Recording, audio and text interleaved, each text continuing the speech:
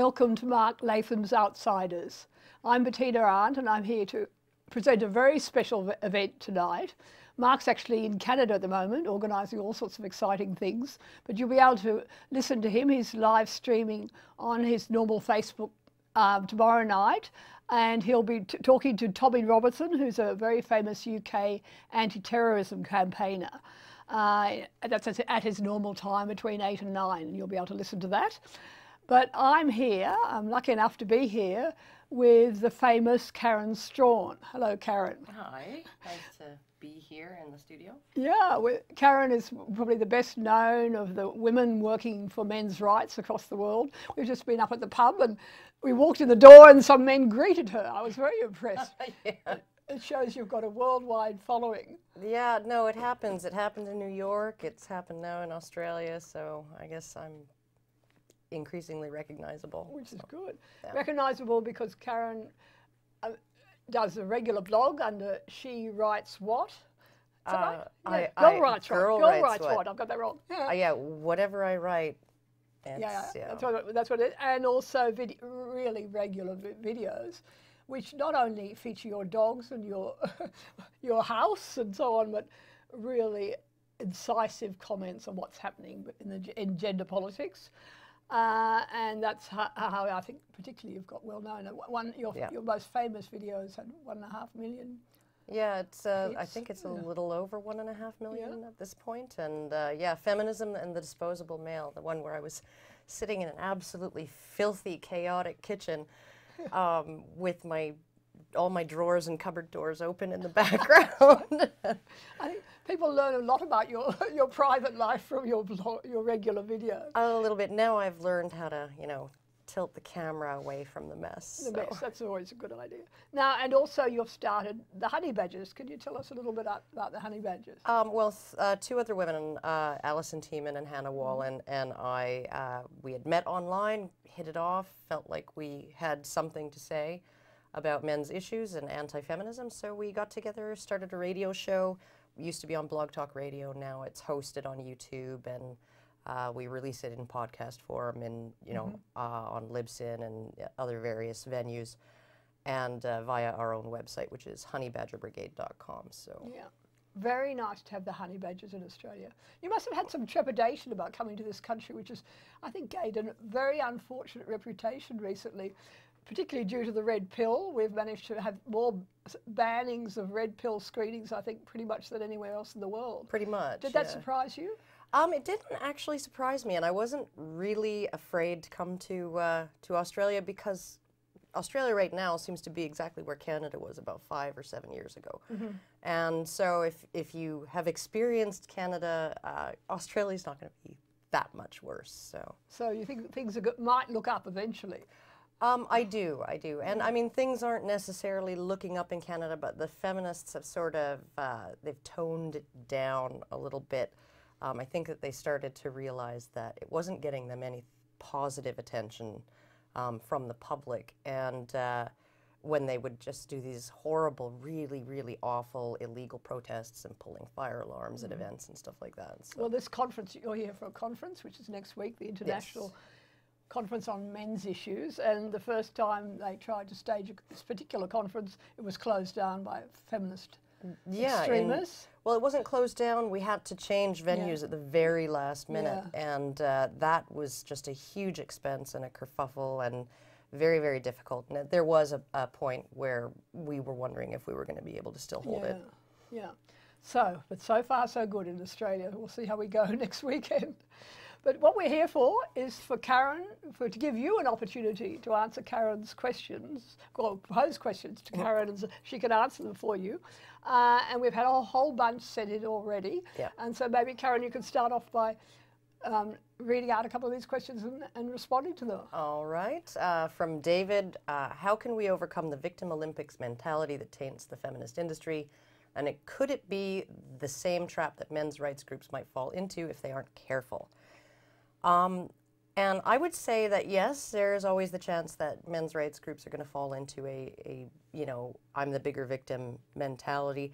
But I don't think that it's the same danger as you would see with feminism, because I don't think that the victim identity it doesn't look very good on men, and that's part of the problem of dealing with men's issues is nobody wants to even consider that men could be victims.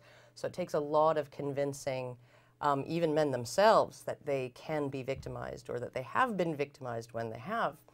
So I don't think there's the same level of danger there in terms of falling into that trap. Whereas women, there has never been a time in history where women have not been easily considered to be victims of misfortune, of men, of violence, of depredation, of all kinds of things like that. So that's a dress that fits women very well, and it doesn't look quite as shabby on women as it does on men. So I don't think we're going to have the same problem. Mm-hmm. And of course, the women continue to use that, which is really odd, considering how far we've come and how much we've achieved equality, that we also still constantly encouraged to use our victim status as well. Of course, yeah. And what I like is you always often talk about women needing to grow up and take responsibility. Yeah. Do you want to just say something well, about that? I do think, you know, we have this impulse to be very paternalistic towards women and to protect them from sometimes even their own bad decisions. And so when you grow up and you're coddled as a girl, and then you're not encouraged to achieve full adulthood, and you know everybody still wants to coddle you, from your parents, your significant other, the state, the courts, right? Everybody's concerned about your well-being and concerned about, you know, whether you're hurt or whatever. It's not a good place to be if you actually want to become a self-actualized adult. So Yeah. So women can go out dressed exactly how they like, and they're never required to take any responsibility for their actions or for the fact they're flaunting their sexual power over men, maybe. Well, it really does. You know, and I'm not going to say that, you know, that the way you dress has anything to do with, you know, whether you should be assaulted. But if you're going to walk down the street dressed as if you're accepting offers, and then you're going to complain that you get noticed by men, and they look at you and they maybe come up and say hello and hit on you, if you're going to complain about that and say, well, I'm wearing this abbreviated latex dress and stripper heels just not because I want to get looked at, not because I want male attention, but to feel good. Nobody's buying that. No. No. And they only want certain men to look at them. That's right. And the other men get into trouble. Yes, absolutely. Yeah. Maybe we could do another question? All right. Okay. From Graham. If we collectively want to reduce male suicide, what do we need to do, and how is telling men it's okay to cry helping? Well, it's not helping.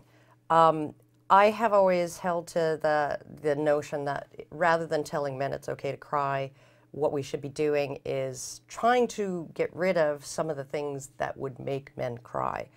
And one of the things would be, you know, making sure that fathers have access to their children, reasonable access, not every other weekend access, but reasonable access to their kids, that combative ex-partners can't mess around with a man's custody rights, all of those things that these are heartbreaking issues, you know. So you have the feminists on the one side, and they understand how heartbreaking it is, because I've read articles by feminists talking about the heartbreak of being a mother who has to share custody 50-50 with her ex, right? How heartbreaking it is for her. Well, most men don't get any custody, right? It's not a matter of I'm complaining and miserable and sad because I have to share. You know, I don't get any custody at all. I never see my kids. So, and I find it amazing that feminists could ask us to feel sorry for these women who are, you know, stuck in a 50-50 custody arrangement, and they find it just so heartbreaking. And yet they're prepared to treat men as if they don't deserve any access to their children at all, and we're not supposed to feel sorry for them. It's ridiculous. we need to encourage people to send in more questions if they want to, and put questions in the Facebook comment section. Right. But we can keep going with the questions we've already received. Okay, Michael says, some research suggests that possibly half of male suicides relate to divorce, family court matters, AVOs, and denial of access to children. Thoughts? My thought is yes, absolutely. If you, a friend of mine named Tom years ago said to me that if you were to call a suicide hotline and say, I just lost my home, they would consider you to be at risk. If you were to call them and say, I just lost my spouse, they would consider you to be at risk. If you called them and said, I just lost my children, you'd be at risk. They would consider you, they would refer you to all kinds of services. If you were to say, I just lost half my income, they'd consider you at risk. And yet somehow we can put men in a courtroom and do all of that to him. And you still have people resisting the idea that divorce and family court and all of these things contributes to male suicide, which is, I just find it unbelievable that anybody could even demand proof of something that seems to be so self-evident, let alone deny that there's a possibility that it could happen. And it's not even that they're demanding proof, they're refusing to do any research. That's right. As to why men are suiciding. Why 8 people kill themselves every day in Australia and 6 of them are men, and there is no research being funded by our big suicide prevention bodies into why this is happening. No. And it's just totally extraordinary. It is. Yeah. So Okay. moving on. Yeah. Also, Michael, is it true that women are now silencing men using the same methods that have been used to silence women in the past? No. The way that men are being silenced is by shaming them and essentially saying that if you complain, you're not a real man. And I don't think that there has ever been any way to silence women who complain about their condition or complain about their place in life. You know, we're sort of programmed to hear women's complaints You think and that act on them. never was the case, that women were silenced? I know, just that they would not have been silenced in the same way by saying a real woman would never complain about being hurt. A real woman would never complain about being wronged. No, we always expected women to complain when they were hurt or wronged. We didn't always do what she wanted about it, but we would expect a woman to complain about those things. Men are being expected to suck it up and no matter how hurt they are, dust it off, rub a little dirt in it, get back to work. And that's really what is being used in order to silence men. I guess maybe a little bit now you find people talking about whiny feminists who are just whining. But I don't think that that was historically a very common thing to essentially say, well, that's just whining women and all of that. I think that there was a lot of hostility towards women who were talking about getting rights and changing things in the past, but I don't think it was the same type of, same method of silencing. So, do we have another question? No. Okay, yeah. Sally. Sally asks, do you really think that most women who inflict physical violence against men can do as much damage or engender as much fear?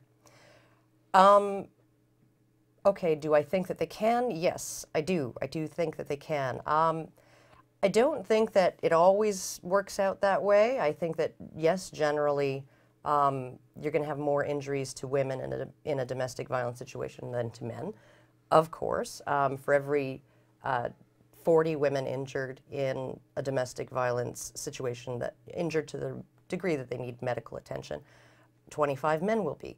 So the numbers aren't different enough to really treat it as differently as we do. About 1/3 of spousal homicide victims are men.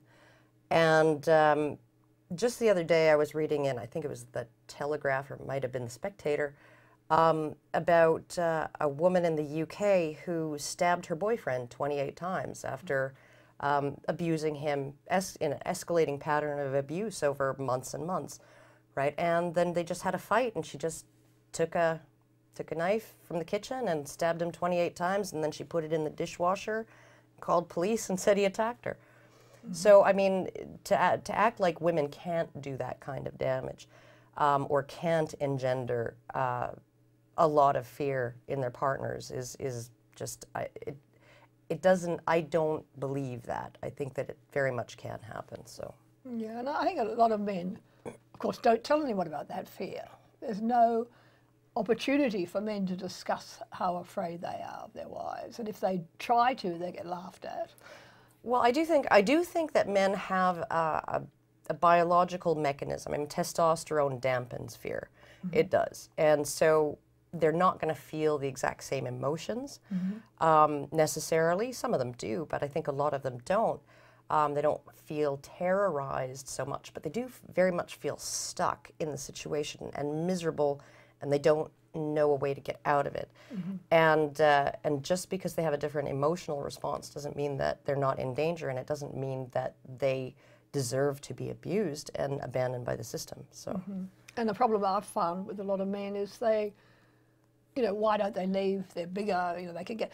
The problem is their children. I mean, I hear all the time from men who have children, they don't want to leave their children if it's with a violent mother, if that's what she is. That's right, that's right. And, you know, this is the thing, you know, because yes, men and women are different, and I don't know that, you know, in terms of, say, domestic violence shelters, I don't know that we need the same number of beds in shelters for men and their children as we do for women and their children. I don't know that men would access those services at the same rate that women do when they're in trouble, but what we do need is some kind of official way, some kind of system where a man can go to a shelter or to a drop-in center with his children and talk to a professional, someone who's in a government-accredited agency, and say, I'm taking my children from the home because their mother is abusive. She abuses me, she abuses the children. And have, that legitimates his decision. Because if there's nobody there who has the authority to legitimate his decision, all he has done is commit felony kidnapping and custodial interference by removing the children. So he's left with three choices. He can stay and take the abuse and act as a human shield between his abusive spouse and the children. He can leave without his children, which means he's just completely screwed any attempt to get custody because he's legally abandoned them. And that counts as, you know, that's a strike against you in any kind of child custody hearing. Or he can take the children by committing a felony, and then he's never going to see his kids again.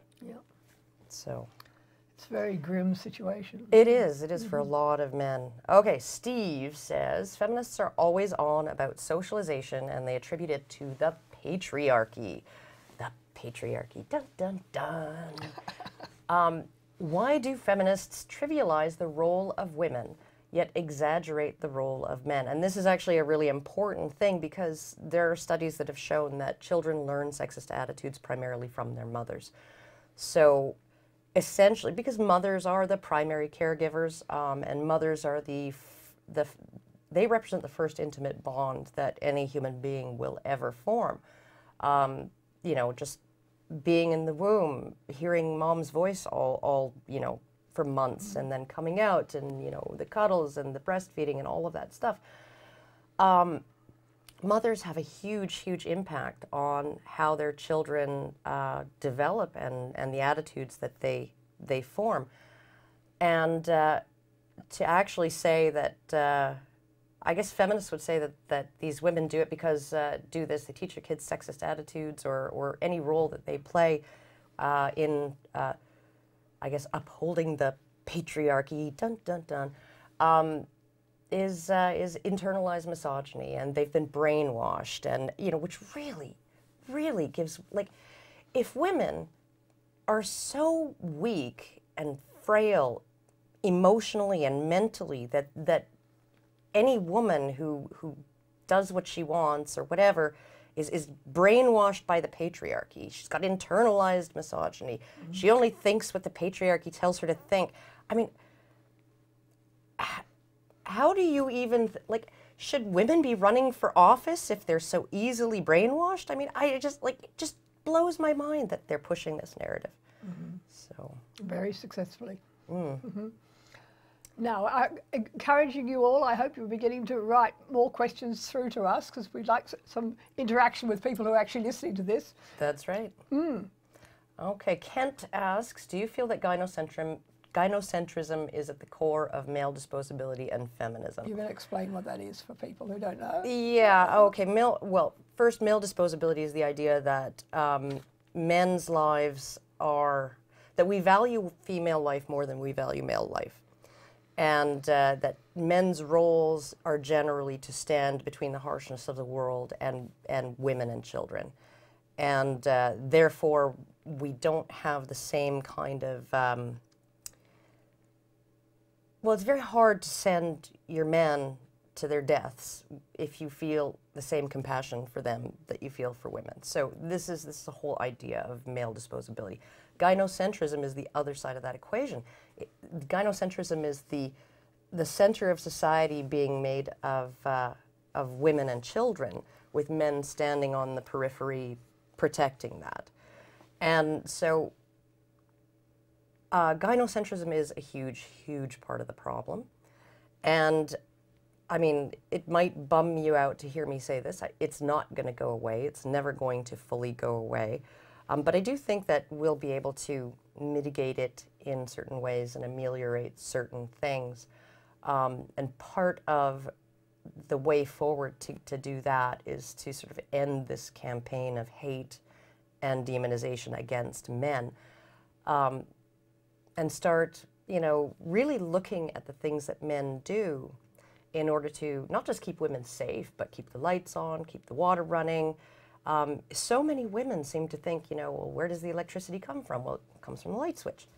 And they think that's the end of it.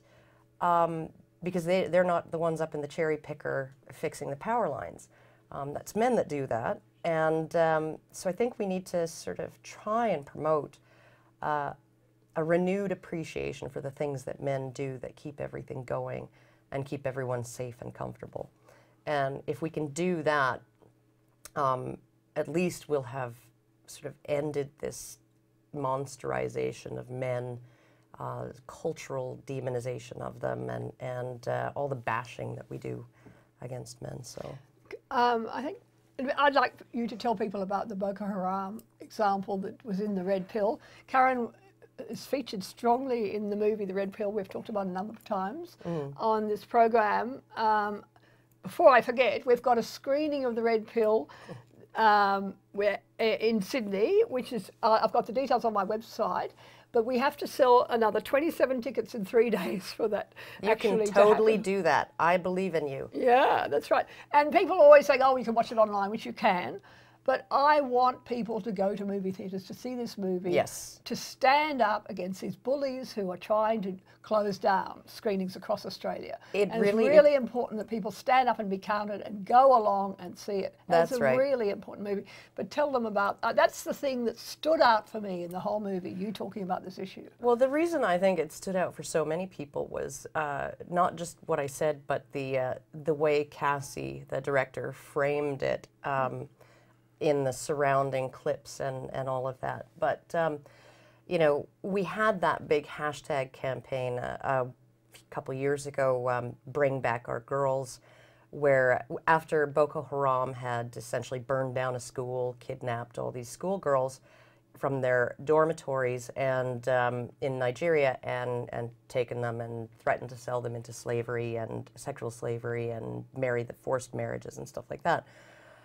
And the entire world lost, I can swear here, right? They lost their fucking minds, right? Everybody just freaked. So you had all of these politicians, you know, pledging resources and help and personnel and you know, equipment to help bring back these girls, and all of these celebrities were, you know, doing the selfies with the Bring Back Our Girls hashtag on them.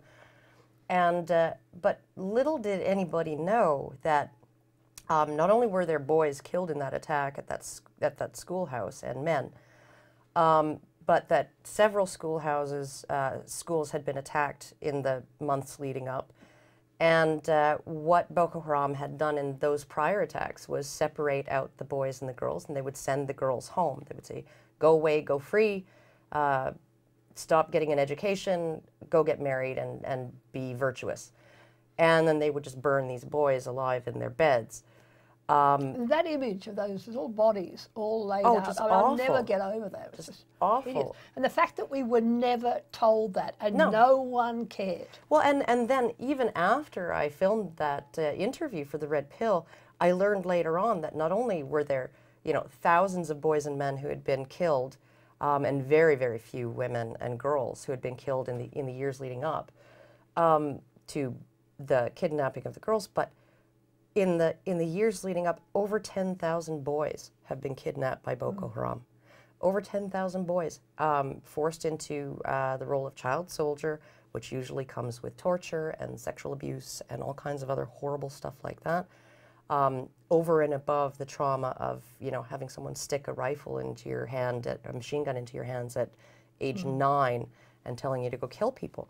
And so that as well had been completely ignored, and it's only just sort of being publicized a little bit now that this is all what was going on before this one thing that finally got the West to sit up and take notice. And of course some of the girls have been released and there's this enormous fuss and it's still no one talks about the true situation. No one talks about boys. No, they don't. No, I mean, why would they? Why would they? So We'll move on. Okay, Ron asks, why do some women use blackmail of their own children for control after separation, i.e. parental alienation?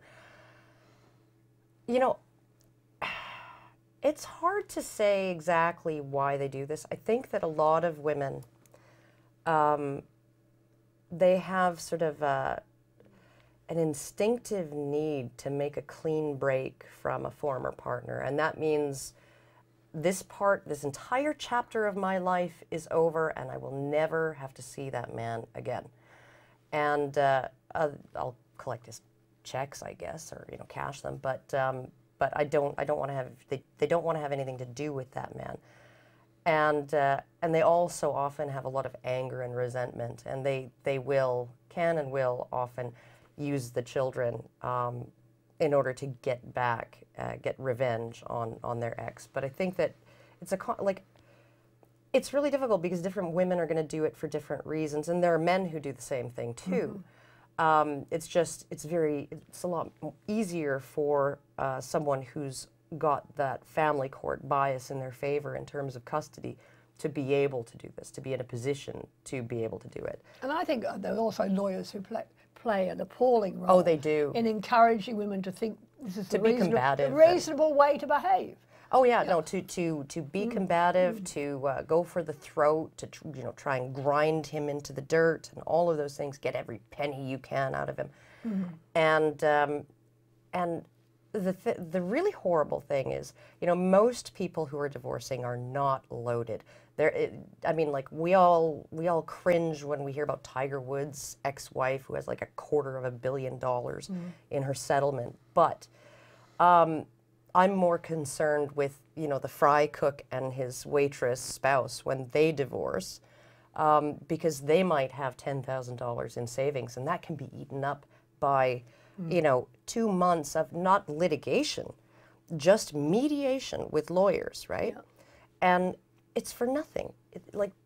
Why if you're breaking up because you're always fighting, why would you want to fight more, right? So very frustrating. It's terrible. Yeah. Okay, from Facebook, with the topics of feminism and men's rights in common language, what is the end state? The end, I'm guessing he means what's the goal? What's the end point that we're going for? I'm not quite sure. Yeah. I would have to say that I get asked a lot what my perfect society would be. What do I want society to look like? What do I want to happen? And I always tell them, I don't fucking know. And frankly, it's not my business to decide what society should look like. So I don't know. I think that at some point there's going to be a point where things are good enough. And I don't think we should get hung up on perfect. And I don't think we're ever going to have anything, you know, perfect equality where men and women are treated exactly the same and have the exact same outcomes, even when they make different choices. You know, that the whole sentencing gap with, you know, committing the exact same crime in the exact same circumstances. I think women are always going to get a slightly lesser sentence, just because that's who we are as humans. But I think we can narrow those gaps a little bit where we can, and fix the laws a little bit and compensate for it. Mm-hmm. And I think that we can get to a place where things are good enough. So one day, one day. Okay, from Facebook, how do we encourage men to talk about being victims of abuse? That's a tough one. You know, I think that one of the most difficult things is most of the approaches to, and Tom Golden, who's a psychologist who writes books about men and how they heal and how they grieve and all of those things, he's seen this so much in the sort of psychiatric industries and the mental health industries, is that these men who go there for help are being treated as if they're women. And he says something as seemingly innocuous as making eye contact with your patient means totally different things, whether your patient is a man or a woman. And a man is not going to respond well. A woman will be like, oh, this is an intimate setting and I feel safe. A man is more likely to interpret that as a challenge or a threat, to have somebody, you know, just really drill into his eyes and not look away. And so I think that the mental health industry really has to catch up in order to give men a place in which they are able to feel comfortable talking about this. And I think we're woefully, woefully behind in terms of doing that, in terms of making a space where, I mean, because, and some women are going to be more like men and some men are going to be more like women in terms of these things. But we really do have to take into account men's different psychology and tailor some services toward them that would actually convince them to open up.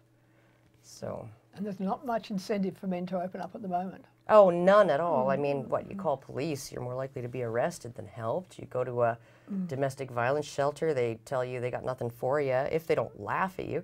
So, I mean, it's you call a hotline and they refer you to batterer treatment services. Yep. So, yeah, there's no motivation to talk there. So, no. From Facebook again, how prevalent do you believe real misogyny is among men, or is it an overused term? It is a so overused term. I do believe there are some men, individual men out there who genuinely hate women.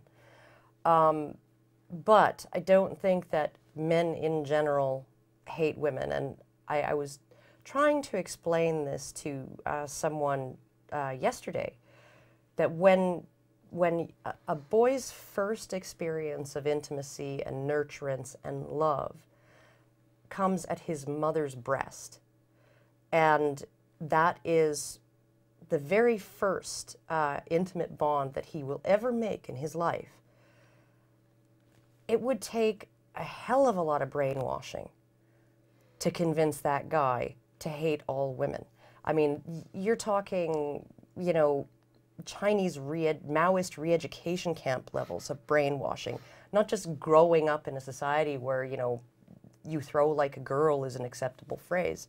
So I don't think that men hate women, and I think that watering down the term misogyny to mean treating women in a sexist manner, you know, sexism can be positive. Looking at or them in a hostile. way that suggests they desire them. Oh, yeah, no, I know. Objectifying women, you know, like finding them sexy and stuff. Like, what beasts men are. And what misogynists. No, I don't think that any of that applies, so. Okay, we're waiting for another question. Here we go. From Facebook, Scott asks, thoughts on feminist arguments about female equality in police or armed forces? Okay, I think that if you can meet the same standards as men, more power to you, go for it. I do think that even women who do meet those standards, they're getting into there's a whole can of worms waiting for them in terms of bone loss and atrophying muscles and permanent damage to their bodies just from the strenuous activity. We're not even talking about wounds from bullets and stuff like that, but just the strenuous activity and the level of exertion that's constantly required to, say, be in marine combat or something like that. Really? I haven't seen any. Oh yeah, no, you might permanently lose your ability to menstruate, you know, become permanently sterile, just from the conditions that you're put under to do your job, even if you're never wounded. So I think that we need to keep an awareness of that. And I think that if women are going to be in combat positions, we're going to have to really think about how to do that in a way that does not disrupt the camaraderie among the men. Because you see this even in animals, even in animals where the males are usually extremely violent with each other, so lions and gorillas and stuff like that. Well, that's only when there are women around, right, or females around. And so when you have all of these males who've been ejected from the group at adulthood, these bachelors, they often hang out together and they groom each other and they hunt together and they cooperate and all of those things, and they don't get into fights with each other because there's nothing to fight over. So when you take a group of men who absolutely have to rely on each other in extremely stressful circumstances and you throw women in there, you really have to consider whether that's going to be a good idea. And people say, well, men should be able to blah, blah, blah. Well, yeah, but realistically, are they going to be able to do that?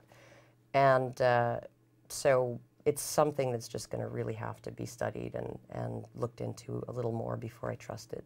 And yes, absolutely, you better do your chin-ups or your pull-ups or whatever they're called, as many as the men do. From Facebook, what led you to become outspoken about men's rights? Well, it was what got me interested in the topic was what I experienced with my divorce.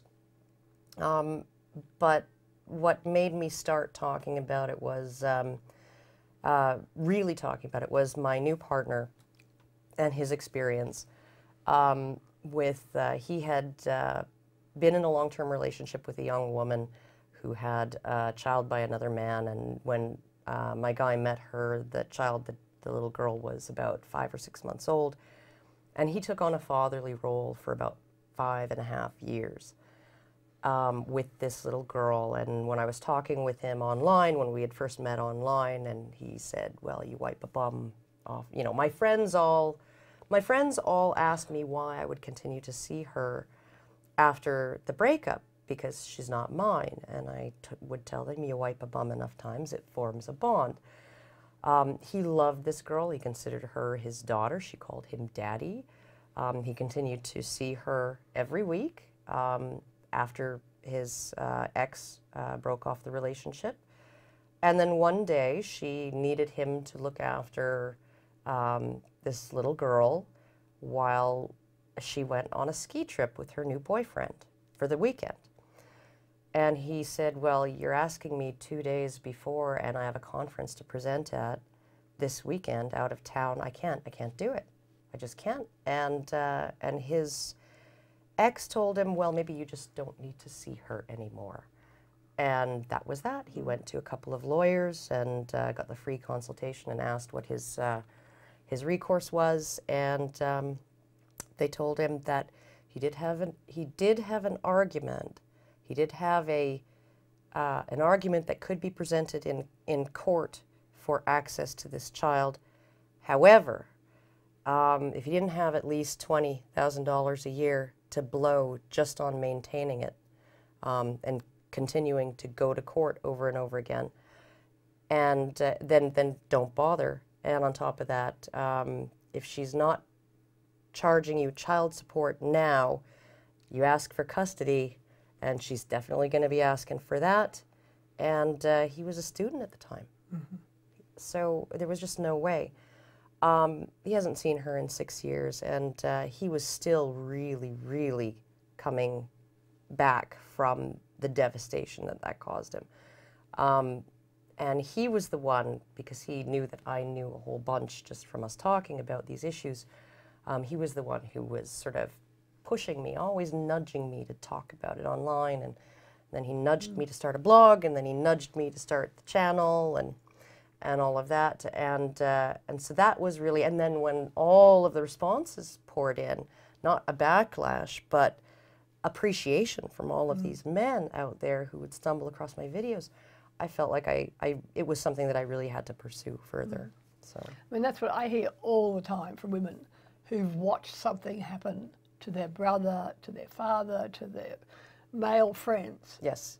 And that story you tell about getting involved with a single mother and her child, caring for that child, loving that child, providing for that child, and then at her whim, this relationship ends. It's the most devastating thing for so many men. It's horrible. It was, you know, and he still, you know, he would dream about his daughter for years and years and years afterwards, and wake up and in the middle of the night, and you know, he'd wake me up, and I dreamed about my daughter again, and you know, and it's just the whole thing was just so tragic, and it seemed like out of all of the people, right, who care about this girl and her daddy and their relationship, she and her daddy were the only two who cared about it, and they were the only ones without any power to make any decisions in the situation. Yeah, that's right.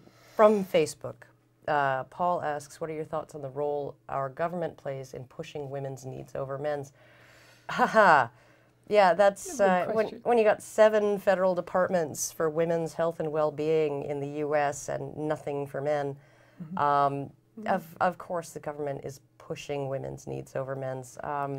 When you look at, and there were some interesting numbers out of New Zealand a while ago that traced the cumulative contribution, net contribution into the tax system of men and women.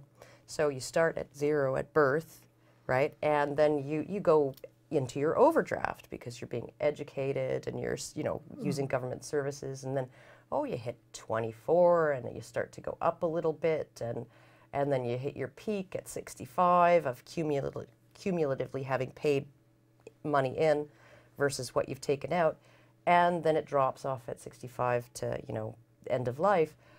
And they found that the only net taxpayers in New Zealand are men between the age of 40 and 65, right? Women, if they live to age 80, they die $150,000 overdrawn, each of them. And the closest that they will ever get, like if men die at 65 at their retirement party, they will have contributed about $50,000 into the system, more than they have taken out. If women die at age 65, the day that they retire, they will have taken out only $45,000 more than they've put in, right? That's as close as they get to breaking even. And so governments really do play a role in this, because these are government services that are going overwhelmingly to women, and it's overwhelmingly men who are paying for them. So, from Facebook, Byron, does all this work take a toll on you? Yes. You know, and a lot of it doesn't look like work, and this is the really horrible thing. A lot of it is, you know, your brain is really busy on a very mitochondrial level, right? And you're consuming a lot of calories because you're thinking real hard, or you're talking a lot, and having a lot of conversations and hashing things out. So it doesn't really look like work. But it can be really exhausting, and going to conferences, absolutely, absolutely exhausting. What was the second part of that question again? Oh, well. Motivation. Motivation. Oh, God. How do I you keep at stay it? motivated? Oh, dear. You know, I guess... The letters, what about it? I mean, Well, reading my emails yeah. keeps me motivated. You know, getting all of the positive feedback keeps me motivated. Sometimes I have to fall back on the old someone is wrong on the internet, that petty need to be right in order to stay motivated, because I think everybody has a little bit of that in them. And I look you at were telling me about men writing to you and saying, oh, yeah, no. You know, you helped me keep going. You stopped Of me course. from committing suicide. Yes. You made me feel it was worth fighting, whatever it is. Or men who've said that they were thinking of suicide, they were seriously considering it, and they found my videos and they thought they finally felt somebody actually understood where they were at and what they were feeling, and that's really all it took to convince them to step back from the ledge. And also men who have emailed me and said, you know, I was beginning to really hate women, to absolutely hate women. And then I found your videos, and people call me a misogynist and I'm promoting hatred of women and all of these things, right?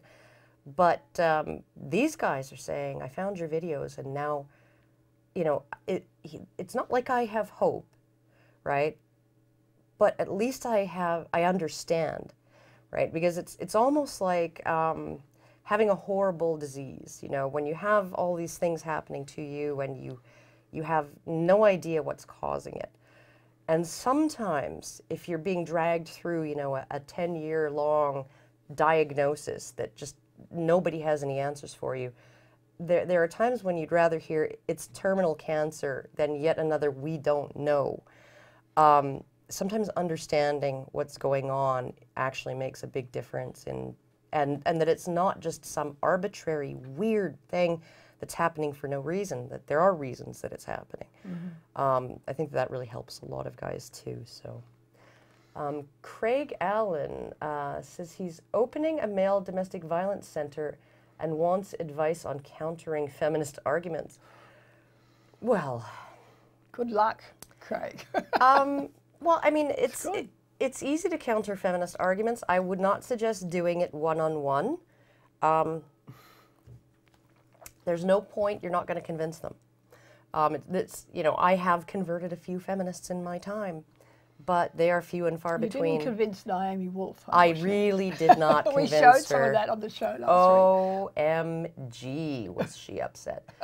But you're not going to convince the feminist. So if you're going to argue with a feminist about statistics and about all of those things, and the need for what you're planning on doing, you need to do it in a public space, and you need to do it in a place where people can come back and read it, or people can come back and watch it, because it's the public who are looking on that you're looking to convince. You're not looking to convert the feminist or convince her to see her way around to your point of view. It's not going to work. And you always be polite. Just be persistent. Never apologize. And keep at it. Ask questions. Ask questions. Always, if you ask questions that you know that there's only one possible answer that she can give, and you can sort of rhetorically work her around to, well, if this, then that, then that, then that, well, then of course this, and there's no way for her to get out of that, you can actually make her head explode, and she may never, ever bother you again. Well, there you go. Philip, this is for me. Wants to know how Bettina got involved with men's issues. Tell me. Well, I got involved. I mean, my early career was all in the sex therapy area. I was a clinical psychologist and got involved in talking about sex publicly, wanting to help women originally. It was all about the women's movement and wanting to do something for women. And then men started to talk to me. And I started to think about what it's like to be on the other side of the fence, and learned a lot about that. And when men talk to you about their sex lives, they then talk to you about everything else, you know. So that was fascinating for me. And there's always been a part of me that's attracted to the things we're not allowed to talk about. And in the 70s, that was sex. It was a really taboo topic. And now it's men. Yes. Now it's men's issues you're not allowed to discuss. And Shame on us. I have been battering against doors, you know, trying to get men's issues addressed in Australia for over 30 years. Mm-hmm. And the sad thing is it's becoming harder and harder in many ways. So that's why I'm here. Well, how is it becoming harder? Oh, just in terms of the media, huge sections of our media absolutely controlled by the feminist arguments now. Right, and by editors who have no interest in presenting anything that's sympathetic to men, or let alone presents an equal balance for both sides. Right. We have our publicly funded ABC, where, you know, we're talking about getting you. I've been working for weeks getting media for Karen and for Cassie J and for other people who are coming to the conference. And almost everyone in our whole ABC, everyone I've approached said no. Yeah. What does that mean? Why aren't they discussing this extraordinary thing that Australia became the country where this innocuous movie was closed down by feminists? This is not a topic that the ABC wants to discuss. No, not at all. Extraordinary. Anyway, so that's why I'm here. And if anything, it just increases my desire to keep fighting. I know. You get a satisfaction out of, you know, it's almost like you're thinking, oh, well, they're too scared to debate me, or they're too scared to actually put me on TV. They're scared of what I'm going to say, and that's actually a good feeling in some ways. Yeah. Maybe I'm perverse, but that's how it feels. Funnily enough, the ABC has a second network, and they have a program called Hack Live, and which Karen will feature Karen and some very well-known Australian feminists. If they don't back out, they might. You never know. And Cassie J and so on. And the topic is male privilege bullshit.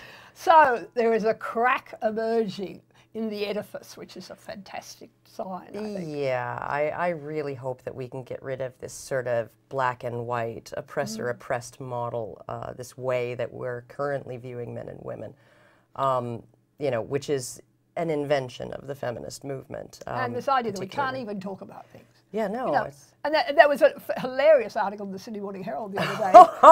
Yeah. Yeah, I sent that to Karen saying, how dare you discuss this topic? As if there's any question of this topic. I know. The debate over this is closed. It was closed years ago, and it cannot be reopened. And it's ridiculous. Well, I mean, I think that any movement that gains the kind of power that they have will seek to silence people and shut down debate. And shut down any kind of questioning of their ideology or their effectiveness or what they're doing. So, yeah, they're in a position where they can shut everybody else out or down, and they'll do it. So. And they do it. Okay, Pete asks, is there any way of stopping or balancing feminism? You will never stop it. I think it's an extreme manifestation of female nature. And that sort of gynocentric quality of human society. And so you're never going to get rid of it. You can sort of counter it. I think that the best way to do that is to make people aware of their own biases. I was mentioning on Sky News Sunday morning that, you know, there was a study coming out, a master's thesis really, that came out of the University of Waterloo that was done by a feminist. And what she found was that what people see when they see a man treat a woman exactly equally is they see him being hostily sexist toward her. And when they see that same man being benevolently sexist and treating her better than he would treat a man, they see that as him treating her equally.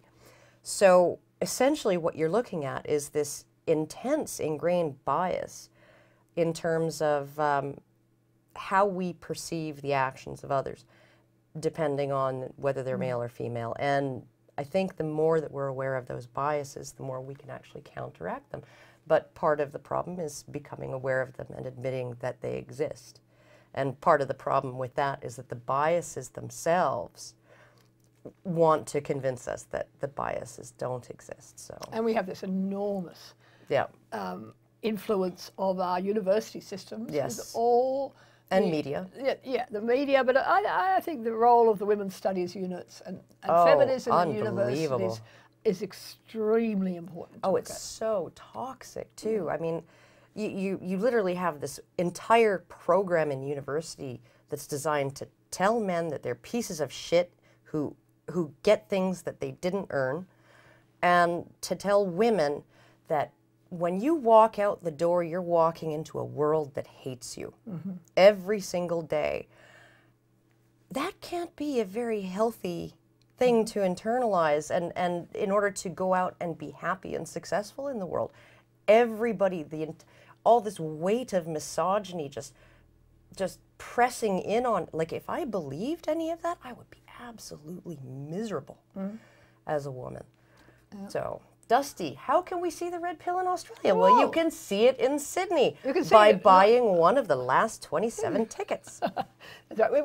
I've organised, there's an organisation called Fan Force, whereby people can host screenings of the red pill anywhere in Australia, and then they just have to get enough people to come along, and people, buy tickets using their credit cards, and once you get a certain number, the screening goes ahead. Now, I've got them all on my website.